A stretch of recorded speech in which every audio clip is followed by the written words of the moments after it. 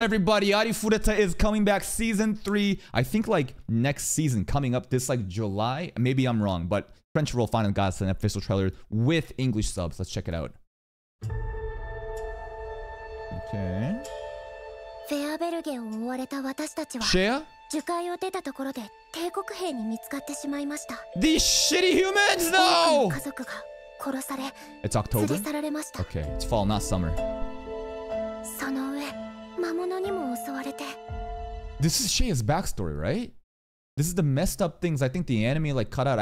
I remember when we were go check out the playlist by the way for the reactions. But before we met Shea, I remember a lot of people saying, "Yo, these bunny people, they're not as just like happy-go-lucky comedy, just like you see in the anime, because they skipped a lot of the actual really messed up things that happened before."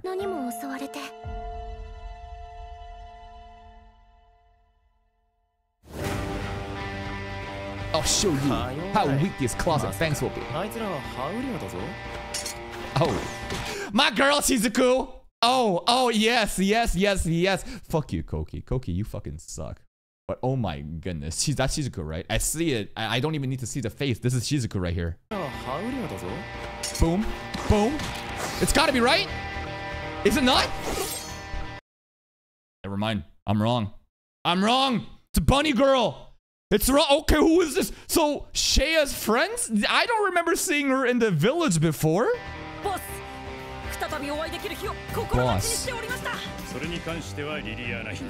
Princess Lily. Oh, what the fuck is more creepy ass shit going on? So, I think that at the end of season 2, we left to go to like the capital of the empire or something. Right? We're going to the actual empire, and I was like, what the hell? Where were we staying the entire time? I thought that was basically the entire major kingdom, but it's like, nah, we're going to an empire, and then this is probably some kind of royal, right? Princess Liliana is the princess from our side that was skipped in season 1, but actually was shown in season 2, right? Just like self-inserted. And then this is some yeah, that's her, right? What is this dude doing, bro? Ew. Creepy ass shit.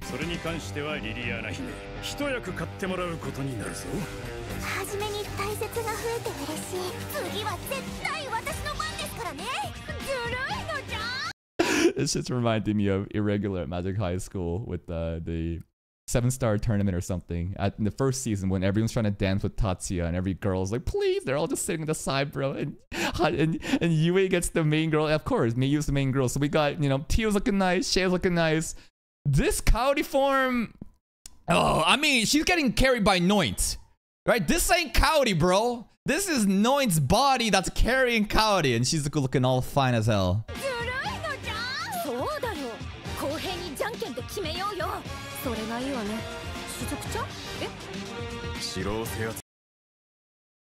Right there. I don't think that we've seen much of Shizuku wanting Hajime or thirsting over as the rest of the girls in the earlier 2 seasons, but this is indirectly confirming it right here. Why do you care, Shizuku?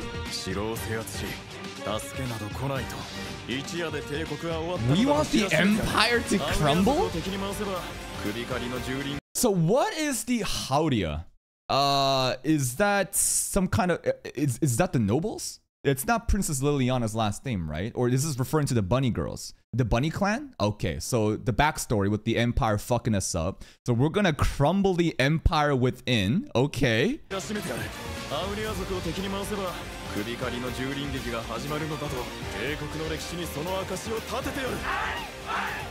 Oh my god, the bunny people, dude. Remember in season 1 when we left them, they were so cute and adorable. Then we put them through severe training. Then they turned into fucking brutal monsters. So we got an entire army of them now.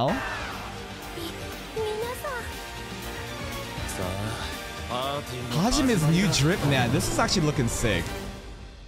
Say what you will. Okay, so it's coming autumn. Who says autumn, bro?